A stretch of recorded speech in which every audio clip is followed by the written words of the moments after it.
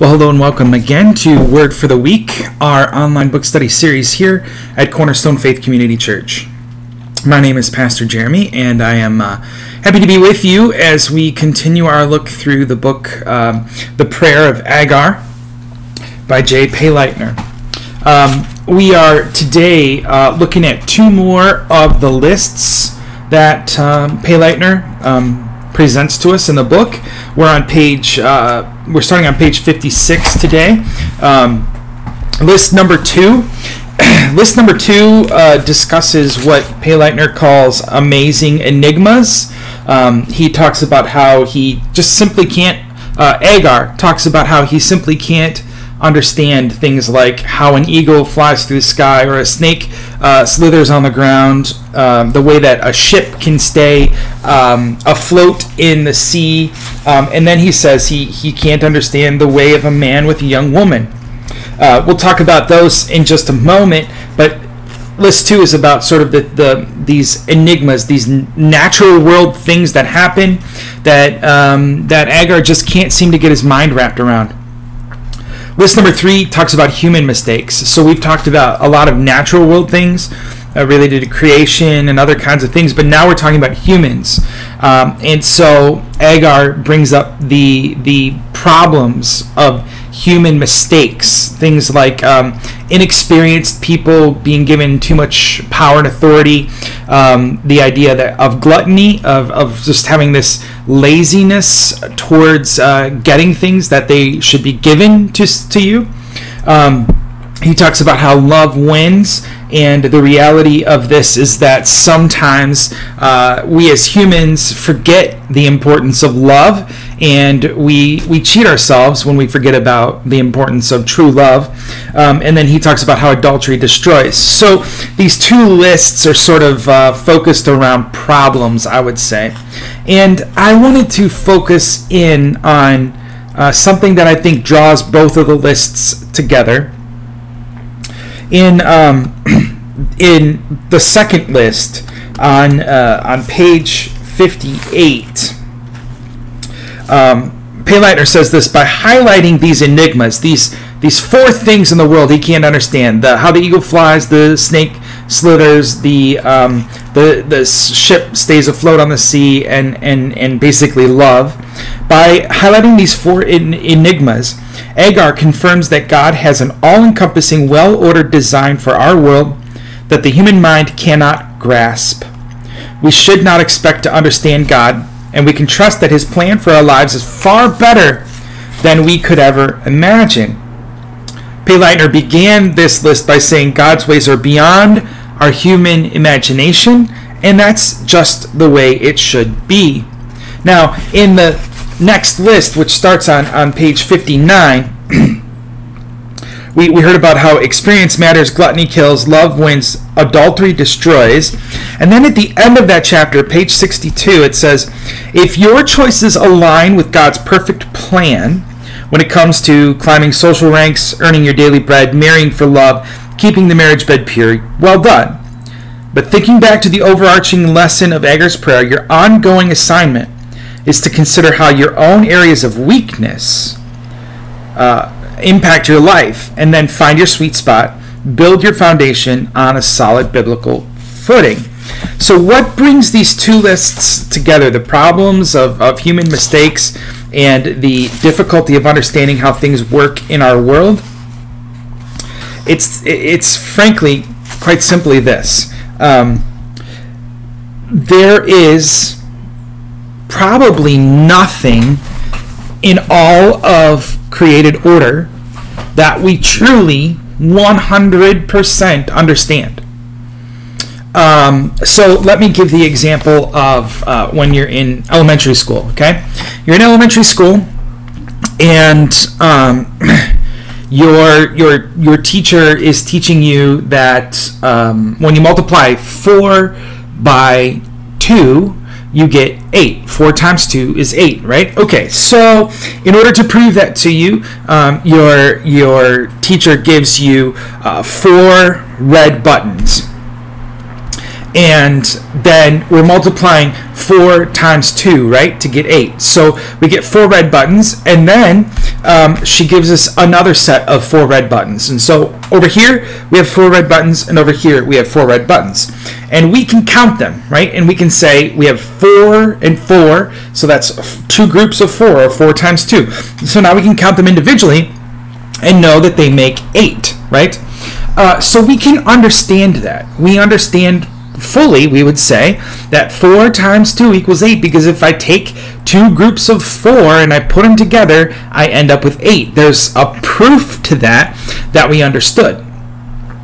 But when it comes to the more difficult things of this world, these ideas of enigmas, okay? How do eagles fly? Okay, if you want to know how an eagle flies, you just go out and Google it, and I'm certain you will find all about how the aerodynamics of the feathers work, and how they soar through the air, and all these other kinds of things. But at the end of the day, no one can say to you, in the same way we can with 4 times 2 equals 8, here is exactly 100% how this works without you necessarily needing to just accept something.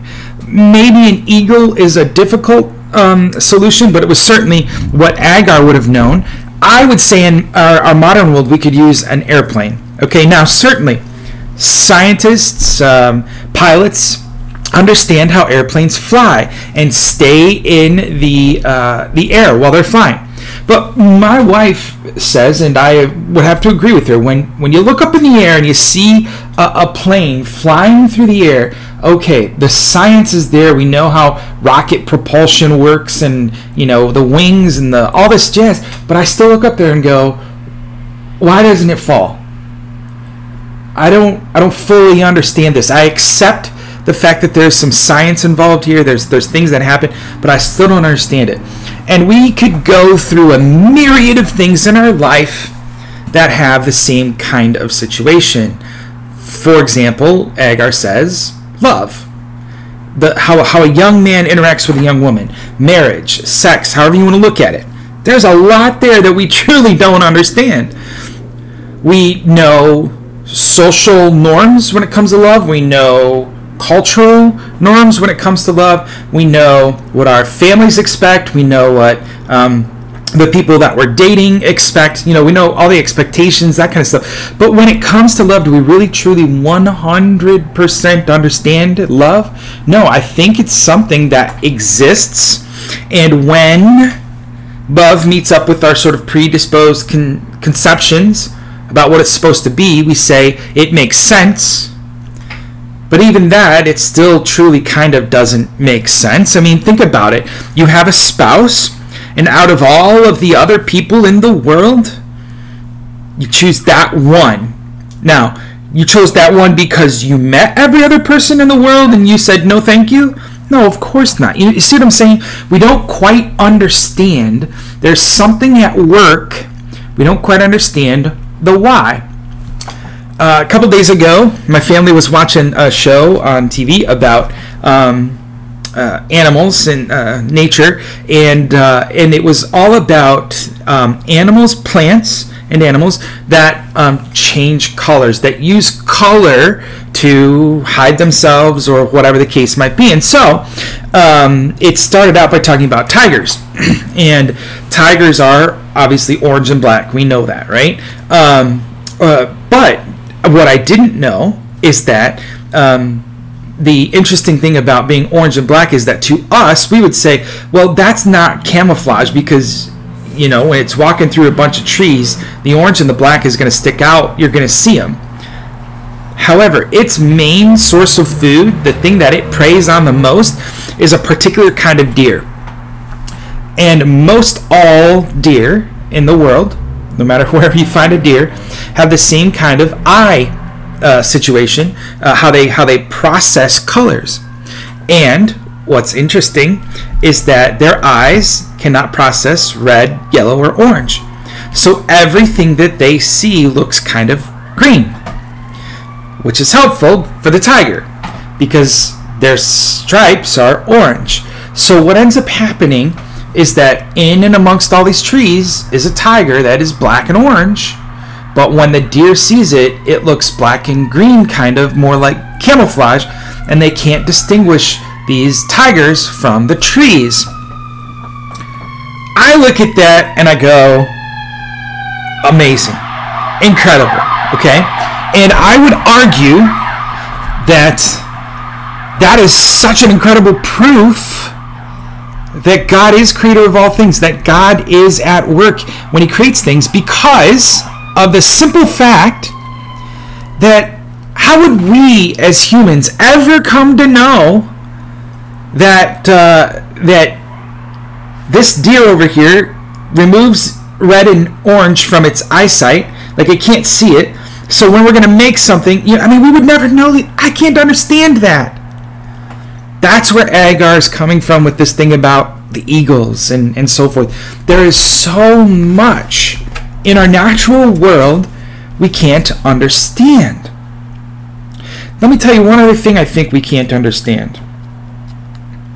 At the end of the third list, Payleitner said, if your choices align with God's perfect plan when it comes to climbing social ranks, earning daily bread, marrying for love, keeping marriage bed pure, well done. If your life aligns, if your choices align with God's perfect will. I don't understand God's perfect will. I simply don't. I trust it. I know that he has a perfect will for my life. I trust it. I accept it. And I strive to live it. But I don't understand it. There's many things in my life that have happened that I go, what? Why? Why is this? But I just trust that when I'm led to a certain decision, for example, when I've prayerfully considered something and I feel what you call that discernment, I'm led to I'm discerning a certain decision, I trust that that's bringing me closer in line with God's plan. And I also trust that if I've misunderstood or if I've made the wrong decision, God will make that clear to me and he will use that in order to bring me closer to him. So there's a lot I don't understand about God's perfect will for my life, but yet I trust it.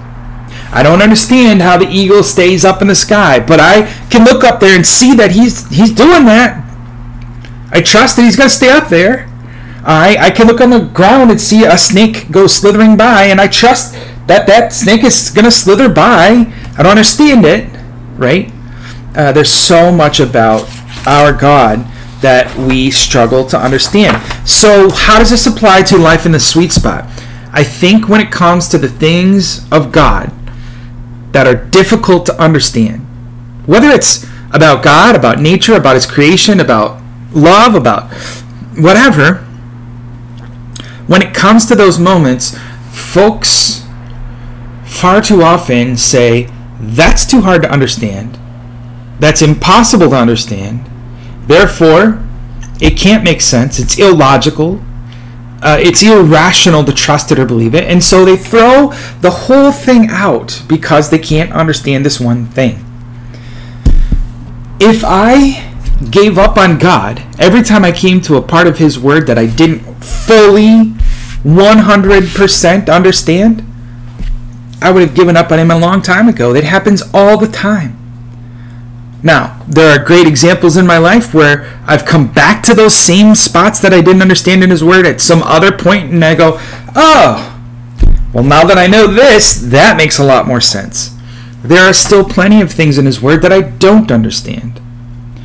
So the sweet spot for all of us, really, with God, is when we can come to a place where we've gained the knowledge of him we need to fully accept him and trust him. But within that acceptance and trust, we've reached a point where we can trust and accept him without fully 100% understanding everything there is to know about him. I believe what Payleitner says in this book is true. I believe God has this plan for each and every one of us. It's a good plan. It's a great plan. It's the best plan. It's not the easiest plan. It's not the most rational plan. It's not the most understandable plan always, but God has a plan, and he's working it out. And sometimes, yes, we're going to sit back and go, really, God? Like, there's probably an easier way to do this. I want to find myself in line with His will for my life. In order to do that, I'm going to have to be willing to accept moments with Him that I don't understand. And if I don't accept those moments that I don't understand, that's what leads to these human mistakes. Agur talks about adultery. What leads us there? When we misunderstand what love is. When we call love pleasure. If love is nothing more than pleasure ever, then yeah, we're going to be led to adultery, because at some point, life with the person you love isn't always pleasurable. But we trust in love. We trust that God has linked us up with this person for our mutual edification. And so, to bring this all to a close, looking for that sweet spot with God, I'm going to have to at some point be able to trust and accept God, His plan for my life, and everything He has told me without having 100% full understanding of who He is. That's faith. Faith is the evidence of those things hoped for, the evidence of things not yet seen. We will one day fully understand. But for now, at some point it's going to have to be okay for me to trust without fully understanding. I hope you have a great week this week. I look forward to the last two lists, 4 and 5, with you as we meet together next week. Have a great week, everybody.